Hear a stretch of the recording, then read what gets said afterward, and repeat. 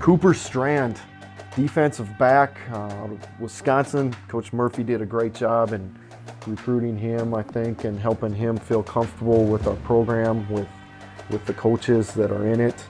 I think Cooper is a guy that works extremely hard, that plays the game hard and is physical. He was able to battle back through some injuries through the course of his career, which shows his toughness, his grittiness, his commitment to the game. I think you look forward to him being able to be fully healthy and making tackles out in space. We felt like that's where he excelled, his ability in space to be able to change direction and close down a gap and ultimately make tackles when in one-on-one situations.